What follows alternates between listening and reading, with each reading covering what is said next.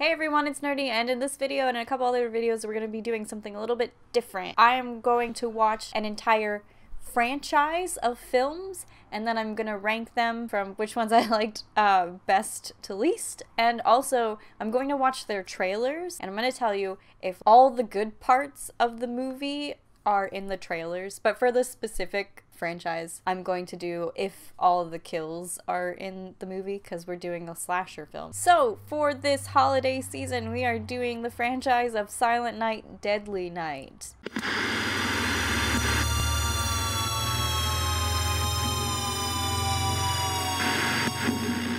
The movie starts off with a family, a mother, a father, a baby, and like a 5-year-old boy. The 5-year-old boy's name is Billy. And they're driving to a mental facility where Grandpa lives. And Grandpa is like catatonic. He is not responding to anything. And a doctor comes in and is like, I can talk to you about Grandpa. So the parents leave Billy with Grandpa, thinking like he's catatonic, he's harmless, it's fine.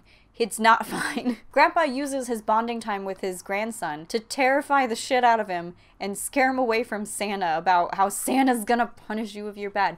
This scene was really good. Like, I was actually like, oh my god, that's terrifying. Parents come back, Grandpa pretends to be catatonic again, they leave, and on the way back to their home, Billy's asking questions about like Santa. He was asking questions about Santa before too, but he was like, I don't want Santa to come because he's gonna punish me and I'm scared. And Mom's just like, you don't need to be afraid of Santa, it's fine. Then we're shown a man dressed in a Santa's outfit buying something from a convenience store, and he robs the convenience store, and the clerk is like, not today, but then when he tries to draw his gun, the fake Santa kills him. $31. Merry fucking Christmas. Cut back to the family, and the family is still driving in the car, but they come across the Santa that just robbed that convenience store clerk, and they pull over to help him, but Billy's in the backseat saying the sanest shit, like, keep going, don't stop! The fake Santa pulls a gun on the family. The dad tries to reverse, but the Santa shoots at him and kills him. Billy jumps out of the car and runs and hides. Then the fake Santa pulls the mom out of the car and rips her shirt off. Fake Santa kills mom by cutting her throat. Billy's hiding. The fake Santa's then like screaming like, where are you, little bastard, and all that other stuff. Billy's younger brother, whose name is Richard, is left in the car crying, and then we are flash forward to the future where Billy and his brother are living in an orphanage run by nuns. So, you know, nothing bad's gonna happen there, surely. The kids are all drawing Christmas pictures, and when Billy brings his to the front, he is immediately sent to Mother Superior, who will from now on be known as Mama Sups. We find out that Mama Sups is not about therapy for little Billy being traumatized by that horrific event. Instead, she's like, no, just stern discipline, that'll fix him. But Sister Margaret is like, I don't think so. I think we should get him help.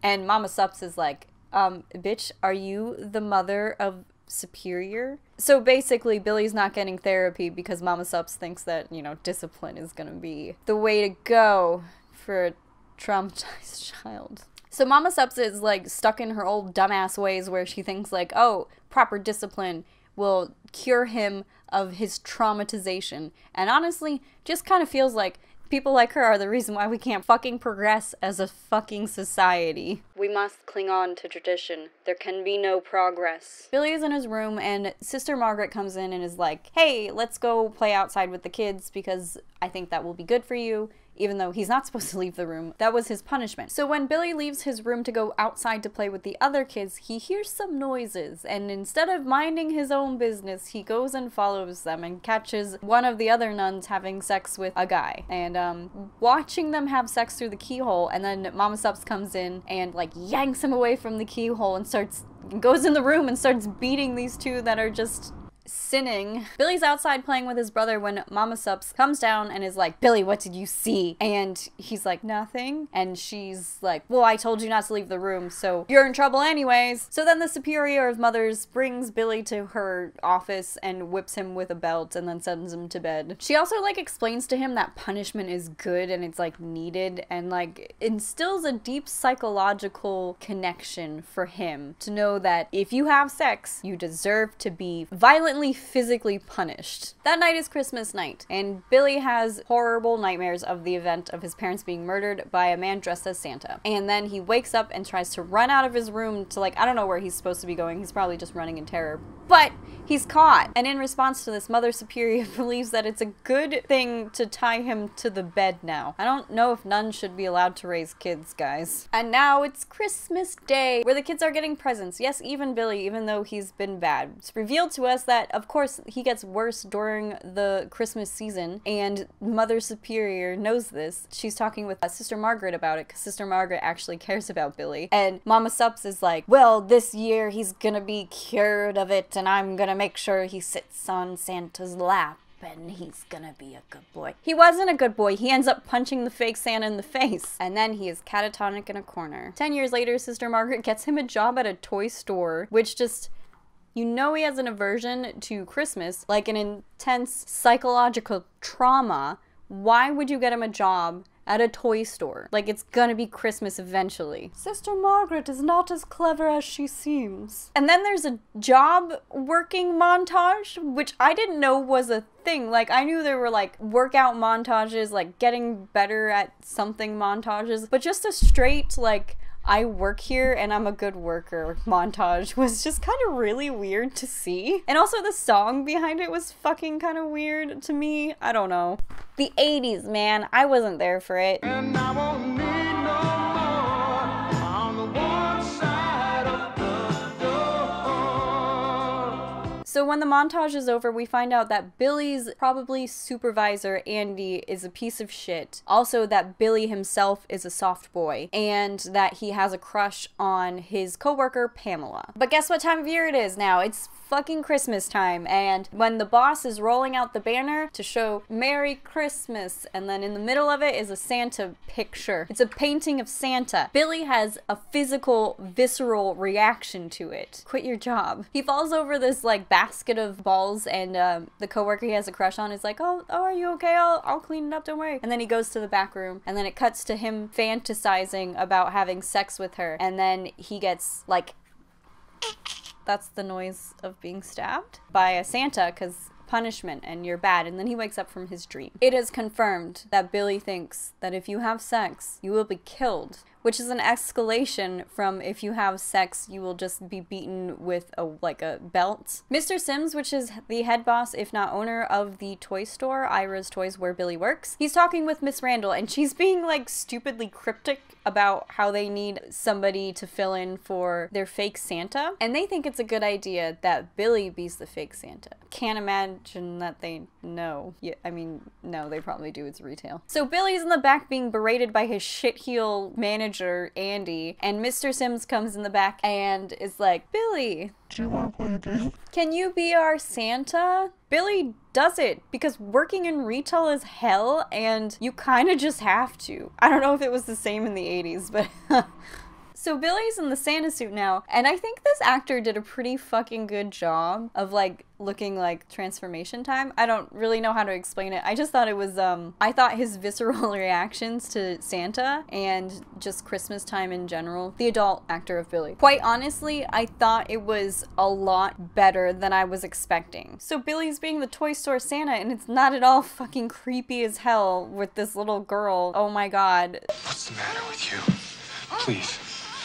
Stop it. Yes, please stop. At this time, Sister Margaret calls to talk to Billy while he's at work, and Andy's like, he doesn't work in the storeroom anymore. He's the fucking Santa. And Sister Margaret's like, fuck. The workday is over, and it is time to close and lock the doors, and Mr. Sims declares it's time to get fucked up because it's the Christmas party. They're all drinking together, and Mr. Sims asks Billy to keep up with him. And honestly, Billy, for not drinking, which was shown in the work montage, holds his alcohol really well. I don't know if it has to do with the probably insanely traumatic catatonic state he's in right now, or if it was just like a missed thing in direction or whatever, but he is not drunk. Mr. Sims is very drunk, and Mr. Sims comes over and talks to him, and they have a conversation, and it basically ends with Mr. Sims being like, haha, you're Santa, you gotta do Santa things, you better get started doing Santa things. But while they were having this conversation, Andy and Pamela, who are apparently together, which is disgusting, because,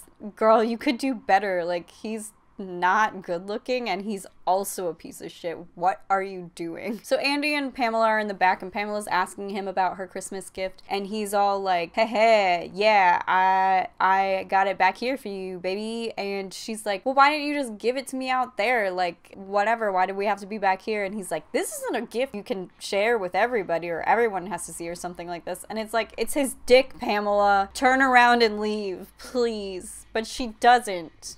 Billy follows them into the back room, and when Billy gets there, you can hear her being assaulted by Andy. While her assault is escalating, Billy's having a flashback to his mother. The whole time I was like, Billy, fucking do something. He does something. He kills Andy. He hangs him with Christmas lights. Pamela is like, you're crazy, but I don't know, just my personal opinion, I wouldn't call somebody crazy at that moment in time, but she does, and she like hits him, and then he kills her. This part of the movie just seems like one of those things that has to be done. Why would he kill her? I thought he just like connected her being assaulted to his mother being assaulted. I don't agree with it. How the fuck am I gonna sit here and be like, I don't agree with this crazy person who just fucking snapped and is killing people, but I don't agree with it. I think it was lame. I think he should have knocked her ass out and left her for life. I mean, I guess you could make the argument that he killed her because he has sex fantasies about her, and there's that, yeah, that's probably what it is. I still hate it. Mr. Sims goes to the back to try to find out what that noise he heard was, and gets a hammer to the face. Mrs. Randall is calling for Mr. Sims when all the lights turn off and all just like the little display things are on and going, and she thinks it's charming because it's Christmas stuff. So she eventually goes to the back and finds Mr. Sims and is like, what? Oh shit. She runs to the phone and calls 911, but Billy axes the counter and she runs away again. While Billy is hunting for Miss Randall in the toy store, he's quoting "'Twas the Night Before Christmas." Billy eventually kills her with an arrow to her torso. Billy leaves, and shortly thereafter, Sister Margaret shows up and finds the bodies. Her scream that cuts to the nutcrackers is, I don't know, but I really fucking like that. I thought that was an interesting choice. This next scene I have questions about because it's a cut to two adult teenagers making out on a pool table, and they're topless because they're gonna bang on the pool table. They're interrupted by what I'm assuming is the younger sister of the girl asking about like, can I stay up and see Santa? She's all like, no. Eventually the kid goes back in her room. The adult teenage woman girl is Denise. The adult teenage man boy is named Tommy, and the little girl is named Cindy. Tommy and Denise are making out again. Denise hears jingling and believes it's her cat, and she goes upstairs with her fucking tits out, which would not happen. If you are her, you're gonna put your shirt back on because you know full fucking well Cindy is not in fucking bed. She is out there waiting for Santa. She's like your sister. Or if you're babysitting her. If you're babysitting her, it's worse to walk outside with your top off. Like, what? I can't even say it. I couldn't even get it out of my mouth. There is no way. Denise lets the cat in, and of course, Billy's also there. I also don't understand why Billy's here, because Billy has no connection to Tommy or Denise. It's just like one of those horror tropes where it's like the villain can sense that people are having sex within a 100-mile radius and will go and kill them. Some killings are random, but he has a specific purpose to punish people. How did he just know that they were in that house having sex? They didn't show us like a scene where he was like watching them, and it would have taken nothing at all to connect them. Like Tommy could have been one of the kids from the orphanage, or maybe even Denise, and he knew, like, because maybe Tommy was like, I'm hooking up with this girl Denise, or maybe he had a crush on Denise too and he knew like blah blah blah Tommy. Would have taken nothing to connect it and make it make sense, because they connect all the other killings. I think they just wanted to put Denise on that mounted deer with her tits out because it's aesthetically slasher pleasing. So after the fairly loud thumping around murder of Denise right above Tommy's head, which he couldn't hear it because the radio was up too loud. Bitch, no, you, even if your radio's up too loud, you hear the shit above you. Like, trust me, you fucking hear it. He eventually goes upstairs because he's like, Denise isn't back yet, so I guess I should go check on her. It's been like 10 minutes or whatever. Billy and him have a fight. He bests Billy at first and goes to pick up the phone to dial the operator instead of 911. Was there no 911 in the 80s? Really though, I don't know. When did 911 happen? Billy's back for more, and he's fighting Tommy again and eventually throws that motherfucker out a window. So Tommy's taken care of. Billy's trying to leave and Cindy's all like, Santa? And Billy's like, interrogating, have you been good all year, blah, blah, blah, and is slowly pulling out a box cutter that he killed Pamela with earlier. And then Cindy's like, yeah, dude, I'm a good kid. And Billy gives her the box cutter with Pamela's blood still on it. And Cindy just accepts it and is like, okay. And then he leaves. That scene, though, I was really like, I got nervous that he was gonna kill the little girl. Because I was like, he's not gonna believe her. Or she's gonna be like, well, maybe one time I was bad.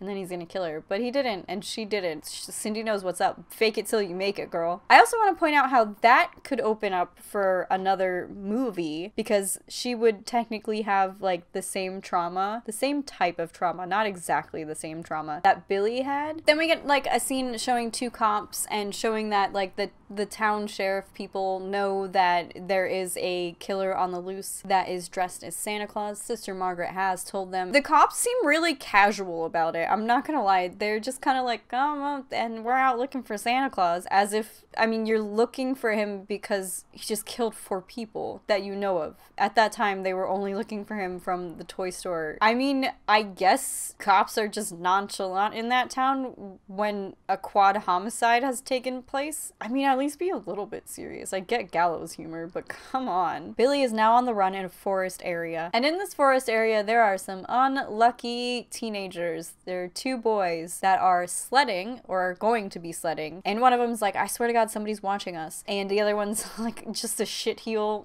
character. We're friends, but I'm such a smartass. Look at me be smartass and sarcastic, and I'm so funny because I'm taking the piss out of my other friend. But it turns out that Billy wasn't watching them. It was Bob and Mac that was watching them. The 2 adults that are fucking mean to teenagers. I mean, the also teenagers. That are mean to other teenagers. But it turns out it's a sled jacking, and Bob and Max steal their sleds. So clearly they were naughty. So we know what happens to people who are naughty. The blonde one, I don't know which one is which. So the blonde one goes down the hill on the sled first. The redhead one, who is doing all of the bullying, goes down the hill after the blonde one is at the end. And while he's going down the hill, Billy decapitates him. Fucking ridiculous. Slasher films are so ridiculous. So to me, like, that one makes sense because he was in the woods and he could have been overhearing the bullying and all that and would have done that. So that one is one where you tie it in and you make it make sense. But it's daytime now and we're in the cop shop and Sister Margaret has fallen asleep in the waiting room. So a detective comes and wakes her up and they're talking about Billy and whatever, and then Sister Margaret is like, oh no, he's gonna go to the orphanage. We have to warn them. And instead of instantly sending, like, cops over there, the fucking detective decides to start trying to call the orphanage to tell them to get, like, the kids inside and to be wary and whatever. You would dispatch people first. You're dealing with a spree killer, and what you're gonna do is, like, make a nice friendly house call before you start dispatching. And before you say, well, they did it before he started calling. They did not. He was calling them, and then he was like, somebody's still on the phone, or whatever. And Sister Margaret's like, I can't imagine who'd be on the phone for this long. And then they tell the cops to go out there. No, that's not, what? So there's one cop that's close enough to the orphanage that he goes there by himself. And when he gets there, he sees a Santa approaching the kids that are all playing outside. And he's like, stop, don't go near those kids, back up. And the kids are like super like, oh my God, it's Santa. And then the police officer draws his guns and the kids are too busy being like, oh my God, it's Santa, to worry about the fucking gun that cop has pointed directly in their direction, because the kids are here, Santa's here, and the cop is here. So the cop here is shooting towards Santa here, and the kids are here. Are you fucking kidding me? Of course they would. So the cop shoots at Santa into this crowd of kids and only hits Santa. Sister Margaret and the other detective are driving to the orphanage, and then they get the call over the thing and are like, Santa's been shot at the orphanage. And then the guy gives the description of what the Santa man looked like. And it's not Billy, because of course it's not Billy, that's how movies work. But it's not only is it not Billy, it was Father O'Brien. The only reason Father O'Brien didn't respond to the cops, hey, stop, don't go near those kids, is because he was fucking deaf. I forgot to mention that after the cop shot Father O'Malley, one of the nuns just came out and was like, oh my God, kids, come back inside. The amount of downplaying the entire fact that their priest, who was dressed up as Santa, just got murdered in front of a bunch of kids, The acting from here is fucking bizarre to me because like none of the kids are like freaking out about it. They're just kind of like, oh no, just saw a man got murdered in front of us, and I mean, okay, now we're just sitting here. No one's crying, no one's screaming, no one panicked when the fucking cop shot him like 4 times in the back. It's just that whole thing with the kids not reacting to it made me even more like, oh yeah, this is a movie from the 80s, before acting was invented for kids, I guess. Also, it doesn't really bother the cop at all that he just murdered a fucking innocent man. Like, not shocking, but okay. But he's now inside, and Mama Sups is giving him a tongue lashing about, like, murdering Father O'Brien in front of all of these kids, and he's just kind of like, gosh, ma'am, I guess I just didn't really mean to. Because, he has no fucking soul and cares not for other beings. I think maybe they should also look into that cop. The cop tells Mother Superior that she shouldn't let anybody in here that shouldn't belong in here. And she's like, no one who doesn't belong in here will get in here. And then he leaves to go do rounds around the orphanage to make sure Billy isn't around it. Also, Billy's younger brother, Richard, is still there because Billy, although not looking it, is actually 18 years old, and his younger brother is, I guess, 13 at that time, or maybe 14. How the fuck old is that kid supposed to be? Because he looks like maybe 10. But to take these kids' minds off of the murder they just all witnessed, they decide to do Christmas chants. I mean, Christmas songs. Also, this fucking cop is a goddamn joke. The cop sees that the shed basement door thingy is open, so he follows it down. He clears the basement, and when he's walking up from the cleared basement, the music is settling, and it's like, everything's fine. And then he gets an axe to the stomach from Billy, saying, "Punish!" His catchphrases, I guess, are punish and naughty. I think this was supposed to be a jump scare. Maybe in the 80s it was a jump scare. I saw it a mile away. I don't know. I don't really get jump scared from slashers, which is bizarre because I am so susceptible to jump scares. Then Billy's at the door, and Andrew, that lovely little orphan, lets him directly in, and Billy is there for Mama Sups. But here's the thing. When Billy comes in, he's not wearing the Santa beard. The Santa beard is here. You can see his whole face. So everyone knows it's Billy, and he's only 18. So wouldn't those kids also know who Billy is? How come Richard didn't say Billy? How come there was no... These kids are just not real. They are not believable. I don't know. It really drags the rest of the film down for me. In the possible last moments of her life, Mother Superior tries all she can try to stop Billy from harming the children. Also forgot to mention that Mother Superior is now in a wheelchair because the easiest way to show that she grew older was to put her in a wheelchair. She sits there in her wheelchair, closes her eyes, and waits for her moment to meet her maker. But it doesn't come because Sister Margaret and the detective are there. And with Sister Margaret's helping hand, the detective shoots Billy to death in front of all those kids. So these kids have seen 2 different dressed up Santas that they all knew die in front of them in one day, and they're all very chill about it. Billy gracefully did not hit any of the kids on his way down with the axe. Billy's last words are, "You're safe now, Santa Claus is gone." and all of the kids are still very silent and chill about like this moment because you know how kids are. Cool and even-headed under intense pressure and terrifying situations. Richard, Billy's little brother, takes this silence to look at Mama Sups and say, "Naughty." Okay, so welcome to the new part of this franchise review kind of video thing that I want to do. This is the part where I tell you where I think the movie of the franchise in question belongs on this ranking list right here. And also, I watched the trailer after I watched the movie, and I'm going to tell you guys if there's too much of the movie in the trailer. And for the slasher films, I'm gonna do specifically too many of, like, the kills. Okay, so I forgot the pins, but I have them now. Let's talk about where Silent Night, Deadly Night belongs on the list of rankings. I think it belongs at number 1 because I have not seen any of the other ones yet, so I can't even... This is easy. First one's the easiest one, right? So the trailer itself has half of the kills in the entire movie, and more than half of Billy's entire kills. So to me, the trailer shows too much of the slasher part of the movie, but as far as story goes, it does nothing. It doesn't tell you any of the story. You're just shown all of the slasher moments. So my personal thing of would there be too much in the movie, or too much in the trailer, would be no. But since it's a slasher film, and I said before that we're doing is there too much of the kills in the trailer, it's a yes. So yeah, thank you guys for watching this video. Let me know if you've seen Silent Night, Deadly Night in the comments, or if you're going to watch it even though I spoiled the whole movie already. I will see you guys in the next one, and I hope you enjoyed. Like, share, subscribe, all that goodness. Bye! Billy. I get really heated, and when I get heated, you can tell as I get closer to the fucking camera.